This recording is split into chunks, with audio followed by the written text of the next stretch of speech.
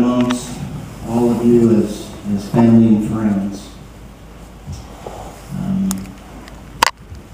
I am truly touched by those of you that are here today, taking time out of your busy schedule to be with us as we celebrate the life of our mother and grandmother and great-grandmother. And though it's been a lot of years since some of us have seen each other, and names are forgotten, the smile and the face is always remembered, and I appreciate that. When you live to be 95 years old, and you think about attending your funeral, you wonder how many people are going to show up. And I want you to know it's not the number of people. It's the quality of people that show up. And you are all quality people. You all have your own cherished memories of our great-grandmother, or our grandmother, your friend, in your lives. And it's my hope as we come together today that we'll find peace and comfort, relief and joy as we worship together, and that the promise of our Savior Jesus Christ will be fulfilled when he spoke to the 12, saying, "For where 2 or 3 are gathered together in my name, there am I in the midst of them. And peace I leave with you. My peace I give unto you. Not as the world giveth, give I unto you. Let not your heart be troubled, neither let it be afraid." As I thought about what I might say today, I had 2 reoccurring themes that kept coming to my mind. And the first one is that I am grateful and I find it a privilege, literally, to stand here before you today. It is because of Verla Ford Gibson and her husband Melvin, along with Alice Otley Hall and her husband Ira, that produced for me 2 wonderful parents.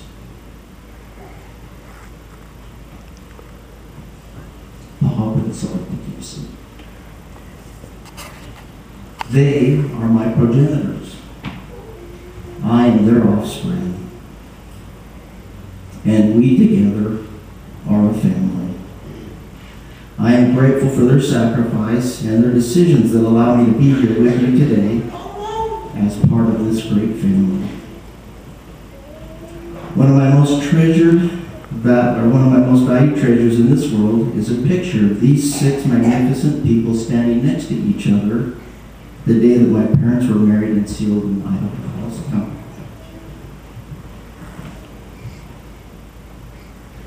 The Bible is family-oriented.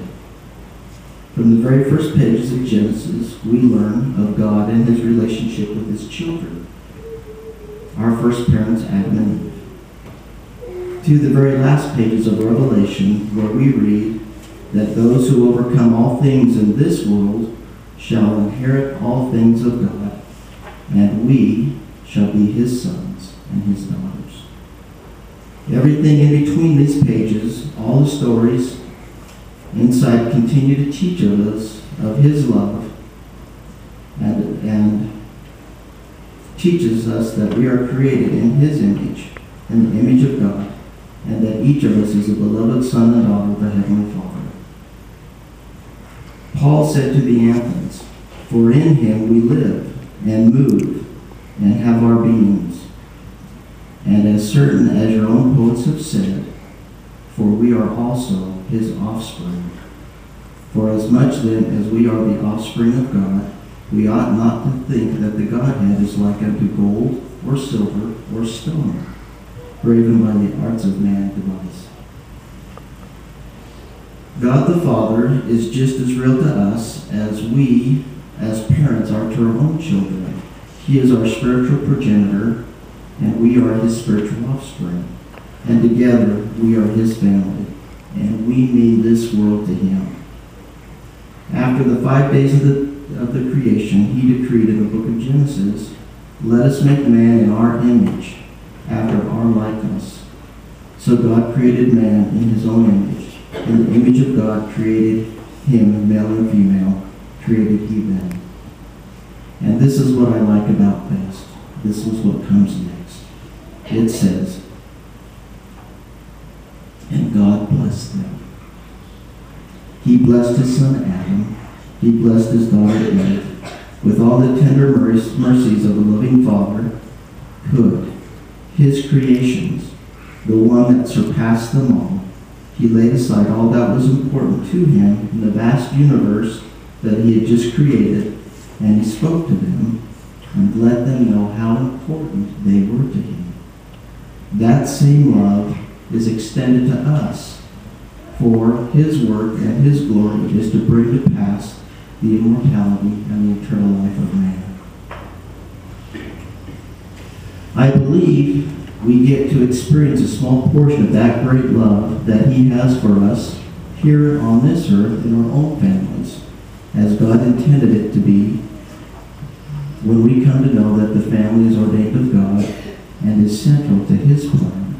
When we read in Psalms 127, "Lo, children are a heritage of the Lord, and the fruit of the womb is his reward. As arrows are in the hand of the mighty one, so are the children of the youth." And I beg a little indulgence and liberty here. Happy is the man and the woman that their quiver full of them shall not be ashamed. And I know that as Grandma is here with us today, that she would like to add her family,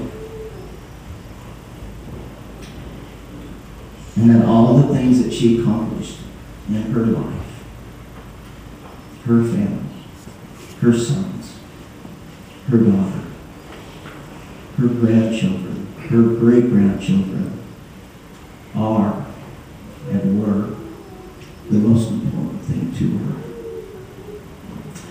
I hope we take the time to reflect and ponder the significance of Grandma and Grandpa Gibson in our own lives, as well as our parents. The other thing that I thought of was, when you live to be 95 years of age, you see a lot of things. And over the past 95 years, the world that we live in today looked and felt and worked very differently to the one that Verna Marjorie Fuller was born into on February 14th, along with her twin sister, Verna Margaret Fuller. As a matter of documented and historical fact, the world has changed more since the turn of the 20th century with innovations and inventions than any other time in the history of the world. The 20th century began with the infancy of airplanes, automobiles, the radio that dazzled with their novelty and wonder, and we ended up with spaceships, space travel, computers, cell phones, the wireless internet, and all these things which we now take for granted. Even with all these marvels over the past 100 years that have helped elevate the status of mankind in our living and our own thinking and our own way of life, never before obtained by others in the history of the world, there is one event in the history of the world that surpasses all other events and cause us to soar to even loftier spirits, live a more full and abundant life, and provide greater direction in this life and the one to come.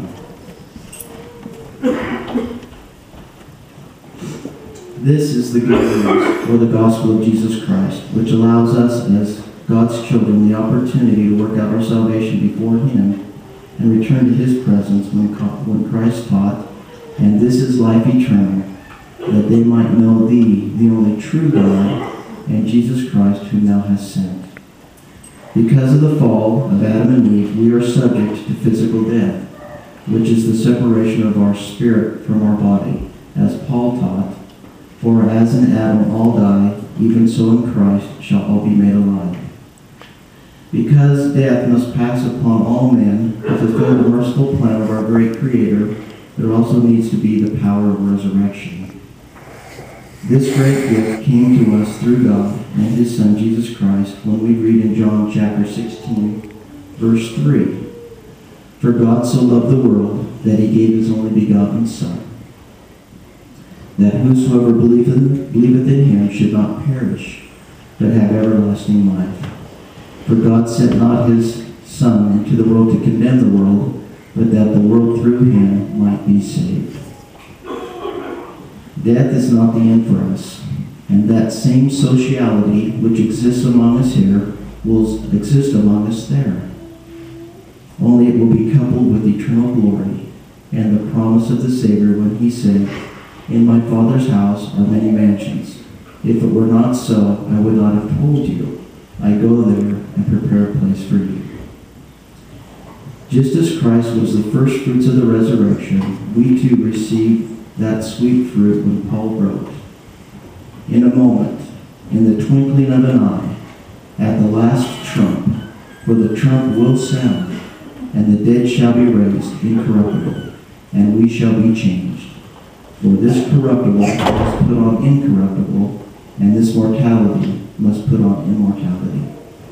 So when this corruptible shall put on incorruption, and this mortal shall have put on immortality, then shall be brought to pass that saying which is written, Death is swallowed up in the victory. O death, where is thy sting? O grave, where is thy victory?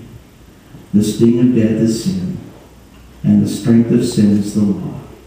But thanks be to God, which giveth the victory through our Lord Jesus Christ." I want you to know that we will have the opportunity to see Verna again. Our mother, our grandmother, because of the resurrection of Jesus Christ. In just a few short weeks, we'll have the opportunity to celebrate Easter. We'll celebrate the newness of life that will come to each and every one of us because of the death and resurrection of our Savior, Jesus Christ. I want you to know that he lives, and I love him, and I know that he loves each and every one of us. And there will be a time and a place where we'll all come together and be able to celebrate our love together in the kingdom of our God in his courts. And I say these things